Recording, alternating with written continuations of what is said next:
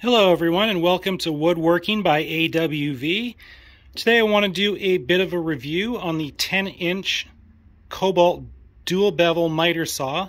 Model number on this one is SM2517LW, and I'll include a link down in the description to the Big Blue Box store where you can pick one of these up. Now I am a beginner woodworker, really an amateur, so this was actually the first tool that I bought, and really I bought this tool, honestly, I bought it to cut down my hockey sticks because we used a chop saw to cut down hockey sticks when I was younger. Now, being this was the first tool I really bought, price was really one of the big features, and right now in Canada, this saw is retailing at just under $300 Canadian. Some of the reviews that I saw online that were negative about the saw was it can't really align, you weren't getting square cuts, dust collection, the laser alignment, and the actual on-off switch. So let's take a look at some of those negative reviews and what my thoughts are on them. So first off, the switch. A lot of people have complained on the actual motion for the switch.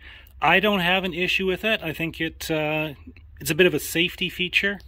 You can't just pull. What you have to do is roll down the safety trigger, then you can pull the switch. Some people have said that this little safety lever has broken. I haven't found that. I've had the saw for 2 years now. It does take a little bit to get used to, just the roll and pull motion, but I really don't think that's a big issue with this saw. Okay, now in regards to the saw not cutting straight, I will admit the fence isn't square out of the box. There are a few adjustments to make, most notably the bolts on the fence itself. Another issue I had with it not cutting square was the blade. Once I replaced the blade with the Diablo blade, I noticed I was getting a lot cleaner and more square cuts. What I'll do now is just show you the bolts. There's bolts down on the fence right back in here. If you loosen those off, you can adjust the fence itself. It took me a while to get that square. Another issue is the positive stops for 90 degrees. That took a little bit while to get dialed in and straight to cut square as well. One thing with this saw is if you do move it around a lot, it will come out of alignment, so you do have to spend a bit of time getting it back square. Okay, so in regards to the laser is a bit off, but I have come to terms with the fact that the laser is more of a guide and not really used to make precision cuts. There are some adjustments to move the laser a bit. The issue with the saw is they're behind the blade guard, so in order to make adjustments, you really do have to move the blade guard to dial in that laser. But again, I say the laser is more of a guide than used for precision.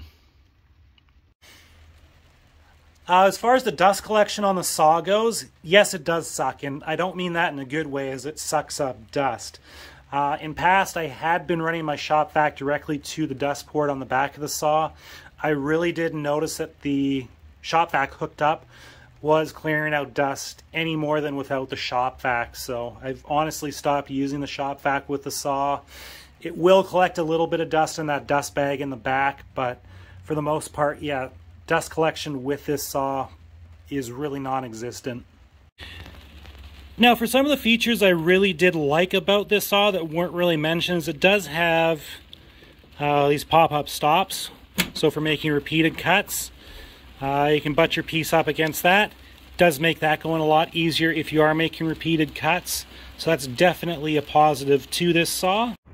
One other thing with the saw that you need to be careful of is with the adjustable wings. At one point I had it all the way over and tried to do a bevel cut and took a spot right there out of that wing. Again, being an amateur and beginner, you learn as you go, unfortunately. Luckily that was just a tool and not a personal injury though, so that's one thing to be careful about with this saw. Another nice thing about this saw is this clamp that it does come with. You get your piece up against the fence, tighten that down back there. You can clamp your board down so it's not moving anywhere. So that's another nice feature about the saw.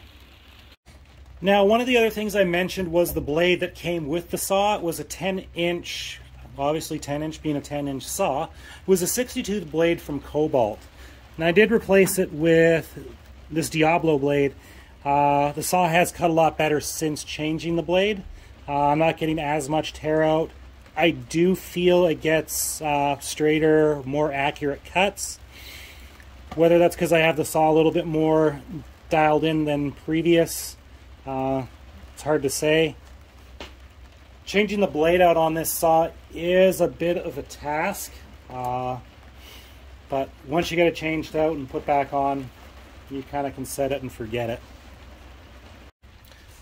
Overall, I do like the saw. I will say for more accurate cuts for things like picture frames, I am using my table saw for that. For projects around the house or for the yard, for doing a fence, this would be a great saw. Another thing, the saw is really easy to transport. I have it bolted down to my workbench, but you can lock that down. There's a good handle. The saw is not overly that heavy. I'd say about 40 pounds, so it's pretty easy to transport. So once again, this is the 10-inch dual bevel miter saw available from Lowe's. Product number on it is SM2517LW. If you have any other questions you want answered about the saw, please feel free to drop a comment below.